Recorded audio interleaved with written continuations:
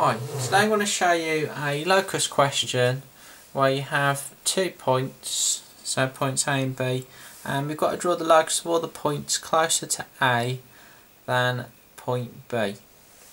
So we need all the points nearer to A than B.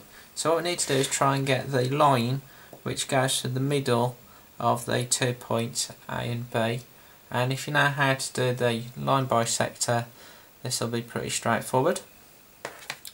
So if you get your compass, and we need to open our compass about 3/4 the length between A and B, and we just need to do an arc from A, and we need to do an arc from B, so keep the compass the same length. So we just need to now join the 2 intersection points. So this is basically our dividing line, our border line between A and B. So all the points to the left of this line will be closer to A. So we need to shade in everything to the left of the line.